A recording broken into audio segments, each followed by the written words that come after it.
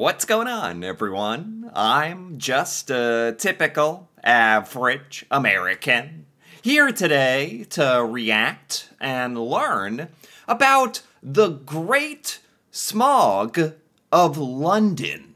So, to be honest, I've never heard of this before, but apparently this was a pretty big event that actually happened in London involving smog, which is like really dirty fog, right? Or smoke. And well, now I'm just curious and really want to learn more about what exactly happened during this time. So let's take a look. On the 5th of December 1952, an unusually heavy fog descended on London in the UK. You see, when you put it like that, an unusually heavy fog descended upon London, it's like, is that really a big deal? Like, how big of a deal was this? Is this an event that all British people are taught about, and you know about the Great Smog of 1952? Because again, I don't think any Americans really know about this event, so I don't know. I'm kind of curious how big a deal this was, and what exactly did this cause? It remained in place for 5 days, bringing the capital to a standstill. Oh. And yet it caused no panic. Fog was a common phenomenon within London, and as dramatic as this fog was, it was thought of as just another example of typically British weather. Okay. So far, I'm whelmed. Maybe even underwhelmed, but whelmed at most. There's a 5-day fog, and according to the narrator, Londoners were like, whatever. It's just another week in London. Not a big deal. Okay. So is that the end of the video? Are we done? This sounds like no one thought too much of this. It wouldn't be until much later that the true cost of the Great Smog of 1952 was realised. Okay. London is an incredibly densely populated city. With so many people and so much industry concentrated in one place, it has always suffered from poorer air quality than other cities in the UK. Sure. Even in Victorian times, the city was infamous for its foggy streets. Huh. Writers at the time referred to these fogs as pea soupers, an allusion to the colour and density of the fog being similar to that of soup. Soup? It's like they were living in a soup. Oh my... Well, whether they thought it was a big deal or not, it sounds pretty unpleasant. But funny enough, something that was so common that if you lived in London during this time, you didn't think much about it. There was just always some kind of vague, soupy fog due to the industries around London. So this is like industrial produced fog from factories. It's not like natural, for fog that occurs in nature sometimes. This is bad for you. Like, so on one hand, it seems like it was just normal, but on the other hand, it seems like this, it shouldn't have been normal. This would be a really big deal in today's day, violating the health codes. There was some improvement in London's air quality as the city entered the 1900s. Okay. But by 1952, pollution was still very much a problem. At that time, coal was still a common power source, with numerous coal-burning power plants situated within the boundaries of London. Okay. Coal was also an important domestic fuel. Londoners had been burning a great deal of it to heat their homes during the particularly cold winter of 1952. Oh, wow. 1952, by the way. Not, totally that long ago. There could be people alive today that experienced this great smog of 1952. It's only like 70-some years ago. This was back when people were burning coal, actual coal, in their own fireplaces to heat their homes. Wow. With the Second World War having concluded less than a decade ago, resources were still a little thin on the ground. Okay. Most people, therefore, were reduced to burning low-quality coal, which didn't combust very cleanly. Okay. The sum of all these factors was that London produced a huge amount of air pollution. Oh my God. Weather conditions on the 5th of December 1952 conspired to trap this pollution within the city. A complete lack of wind combined with a zone of high atmospheric pressure, effectively pushing the warm air rising from chimneys and smokestacks straight back down to street level. Oh, interesting. So this was the perfect storm, literally. Weather around London on this date caused all the pollution and smog that's being produced by the factories and by the homes to get trapped and like stay in London with nowhere to escape to, really, and fall back down onto the people, more than usual even. Okay, this sounds very bad. I wonder how bad this actually got. Like, did people die from this, or like walk into walls because you can't see where you're going, or like there's varying levels of severity this could have had. I wonder how bad this is.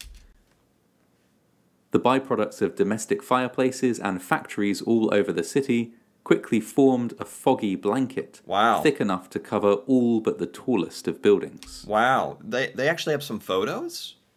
They actually have photos of this. Yeah, you can barely see a car in the background. Like, this picture looks like there's only like 100 feet of visibility, and then you can't see anything further. That's very significant. That is dense. The fog was severe on the first day, and it got worse with each day that passed, with factories continuing to belch pollution into the atmosphere at an astonishing rate. Oh my! Even though this was happening, the factories didn't care. They're like, keep going! Gotta pump out more shoes! We gotta sell shoes! Meet the quota! They're just like making more and more of this smog. Even though I'm sure at the time everyone was aware that this was happening. 1 million kilograms, or 1,000 metric tons of smoke, and 2 million kilograms, or 2,000 metric tons of carbon dioxide, for Wow. example, were released each and every day, Oh my swamping God. the city. Wow. Londoners were used to fog, but this was on another level. Oh my gosh. Look at this. It looks like apocalyptic. Dystopian. He's got like a weird mask on. And you can barely see into the background. Like, seriously. Oh my... This would have been genuinely scary to live in. This fog was extremely thick and dense, Yeah. restricting visibility to just a few strides. Yeah. In some places it had a yellowish or greenish hue, and many reported that it stank of rotten eggs. Oh my God.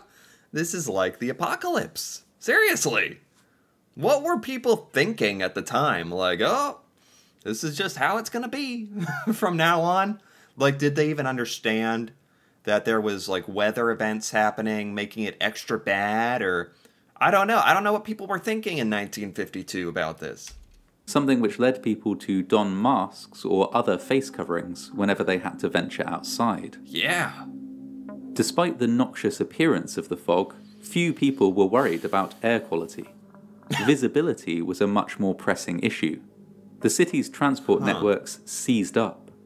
Barely any planes could take off or land, and the vast majority of flights were diverted to other airports. Oh, funny enough. What I'm most concerned about, like health, people didn't really care about. Like what this was doing to their lungs and to their bodies. But one thing you can't ignore is the visibility.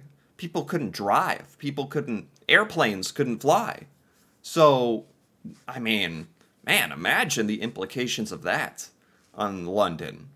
Like, London would just shut down, effectively. I guess you could still walk places. Ha! Walk. Who does that? Walking. Buses and other forms of above-ground public transit were cancelled as drivers simply couldn't see far enough to safely complete their routes. Wow.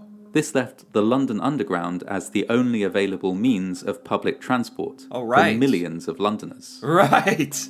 Private transport was equally affected. Roads became blocked by multiple accidents, and even those roads that were still moving were doing so with agonizing slowness. So you can barely take a car. Well, everyone has to go slow down to a crawl. There's crashes everywhere. The buses are shut down. Everyone is taking the underground. Millions of people, by the sound of it. I can imagine that. I don't know if the underground is like busy as it is or crowded, but imagine everyone in the whole city having to take it. While the fog caused travel chaos, it also represented an opportunity for thieves. Oh, yeah. With almost zero visibility and police unable to get around, crime skyrocketed. Oh my god, this is getting scarier and scarier. Really. Oh my gosh. Things you don't even think about. You can't drive your car. You can hardly get around the city. There is no visibility, so thieves, robbers, criminals are having the time of their lives. This is getting worse and worse. There were hundreds of reports of robberies and muggings, with the thieves getting away under cover of the fog. Yeah, yeah. In addition to this wave of opportunistic crime, most ordinary activities came to a halt. Okay. Sporting fixtures were called off when it became apparent that the spectators could not see the players could not see one another, and nobody at all could see the ball. Oh my god. Look at this. Look at this. That's crazy how they have photos of this. And it really does show you how absurd it was. I just imagine them trying to play football, and you can't even see the ball. Oh my gosh. Workers were sent home from their offices, or could not make it into work in the first place. Right. Schools were closed, and even theatre performances were affected. Several were cancelled when fog seeped in through windows and doors and filled the auditorium. Oh my god. So London has shut down. London can't do anything. Nothing can happen. This is like, in the beginning of this, they were saying it wasn't a big deal. This is a very big deal. This is a huge deal. The whole city is shut down. The rest of the world is just going on like normal. And London is literally stuck in its own little world. Smog. Smoggy world. Just shut down. And I imagine they have no idea how long this is going to be. And yet they're saying people weren't that worried. I don't understand that. If I were in London during 1952, I'd be really, really worried. Personal accounts from those who were alive at the time give some idea of what it must have been like to navigate London during the smog. Yeah. People recall feeling their way along hedges on their way to school and holding hands with their friends so as not to become separated. Elsewhere, commuters were escorted through the streets by policemen bearing torches, or else used the light glinting off overhead electric trolley lines to find their way. When, or if, people arrived at their destinations, many found their clothes blackened with soot and couldn't stop coughing for days. This is horrible. This is the worst. I can't believe I've never heard of this. This was clearly a huge deal. Like, I've never heard of a city straight up shutting down for a week. Well, it sounds like people tried to keep doing things. Your clothes would be ruined. Your lungs would be ruined. You'd get sick. You can't... You have to feel your way along the hedges, grabbing random stuff to find your way anywhere. That's crazy. Some people reported taking lamps out into the street and still seeing nothing. Around the Isle of Dogs, many people noted that the fog was too thick for them to even see their own feet. What? What? Is that true? If you can't see your own feet, I don't think you should even go outside. If you can't see your own feet, like I've never even I didn't know fog or smog could be that thick. That's insane. Doctors found themselves in high demand, but at the same time struggled to complete house calls because of the fog. Given that the underground was the only remaining viable way to get around, queues for tickets stretched into the thousands. Oh my gosh. For 5 days, London endured the Great Smog. Yeah. And then, as the weather changed, the fog cleared away. So that's all it was. Weather related. And it did eventually go away. Okay. I still think it'd be terrifying at the time, not knowing if it is going to go away, or that must have been scary. The city, which had been trapped in a perpetual twilight for 5 long days, started moving again. Roads cleared, bus services resumed, and Londoners returned to work after one of the strangest weekends that many had ever experienced. Absolutely the strangest week. Like, all that crime going on? Like, all this madness? Was London able to, like, recover from this? This is... I've never heard of such a thing, truly. It took some time before the real impact of the fog was known. Oh. Respiratory illness is a quiet killer. Oh. And in this case, those it killed were mostly the sick or the elderly. Oh, no. Doctors in hospitals across the capital noted that they'd experienced an unusually high level of mortality during the fog, and doubtless made an association between the two. Oh, no. This smog had lasting effects. People died. Like, later, there's a delayed reaction. People died of this, of the smog inhalation. Wow. The average Londoner, however, had no reason to think that the smog was anything other than just some very severe, inclement weather. Oh. Months would pass. They didn't even, like, realize what they were breathing in. It was like this industrial house coal smog. Very bad for you. Months would pass before the wave of deaths and respiratory illnesses was noticed. Oh my and even God. once it had been noticed, the impact was extremely difficult to gauge. Yeah. Many of those who were affected didn't pass away during the fog, but instead had their lives massively shortened.